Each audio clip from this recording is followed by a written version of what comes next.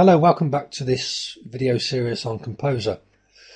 Okay, in the last video I showed you how to create this table which will contain all your content. We set up a header and a footer image, and in the center we're going to start entering our content. Now obviously the easiest thing to do is enter text. So for example, hello, this is my first website. Okay, what we can do with this text is if we highlight it, we can change the text to any of these down here. So by default it's Times. Arial is often a popular one to use on a website. You see that's changed it. You can make it bold, you can make it larger or smaller. You can change the colour, which if you click on this little box here, let's make it burgundy, red. Okay, as you can see, we can also change the alignment. Currently that's aligned to the left. We can centre it or right align it. Let's pretend it's a title and we're going to centre that. So we'll change these to capitals.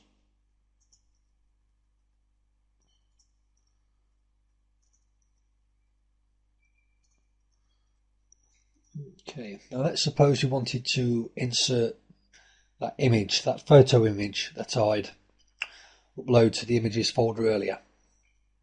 Go to Insert, Image, locate the image, Photo, Open, Alternate text. Okay, that inserts the image into the cursor position. You can change the alignment to left or right. I'm going to have it left. Now I'm going to insert some text.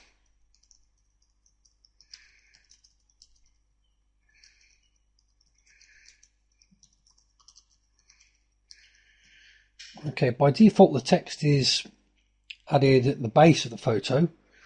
You might wish to have it at the top of the photo.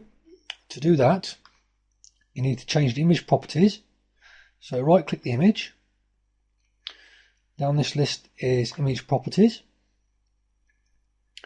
Go to the appearance tab where it says align text to image, by default at the bottom.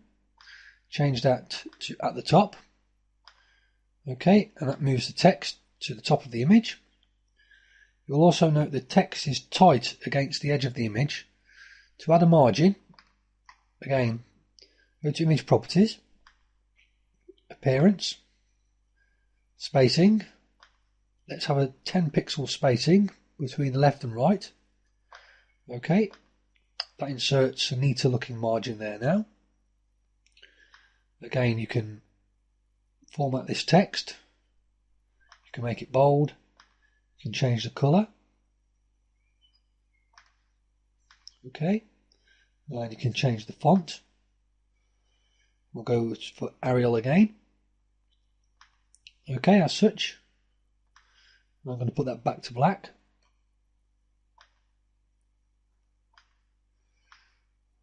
Okay. Something else you can do is also insert a table into a table. So for instance, let's suppose you want to insert a table here. Go to Table, Insert, Table. I'm going to make this 2 columns by 3 rows. Okay. I'm going to increase the size. So if I click on the table icon, Table tab, increase the width to 300 pixels.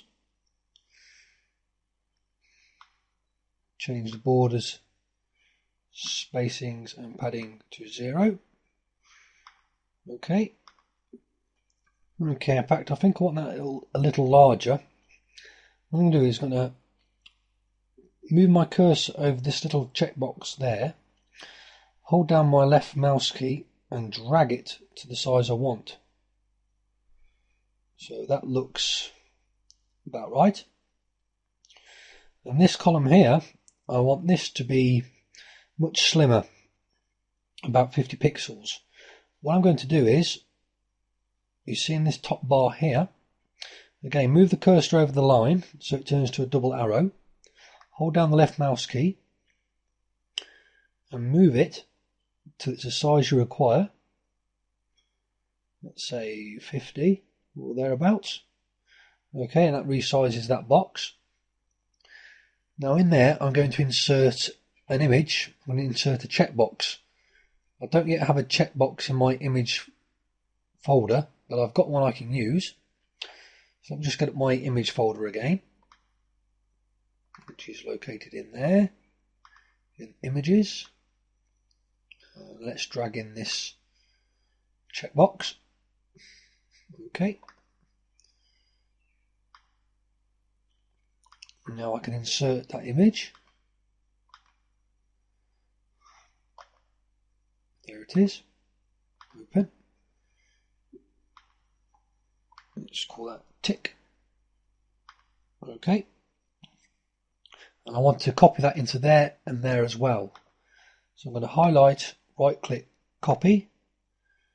Go to that cell, right click, paste. And the cell below, right click, paste. That's pasted those 3 checkboxes into the 3 cells. I want to center those. So I'm going to highlight all 3 cells by holding down the left mouse key and dragging over the cells. Click the center alignment and that centers the 3 checkboxes. Then I want to insert some description into the adjacent cells. So for instance, this is point number 1. This is point number 2. And number 3. Okay, I'm happy with that so far. So let's save that. Remember to save your work as you go along. You don't want your computer to crash. Once it's saved, if you click on the browse icon, what that does, it loads up your web browser with the web page you've designed in it, and this is what it will look like when it goes live. Okay, so we've got the footer and the header and our content there as you saw us design earlier. Let's close that down and I'll see you on the next video. Have a great day.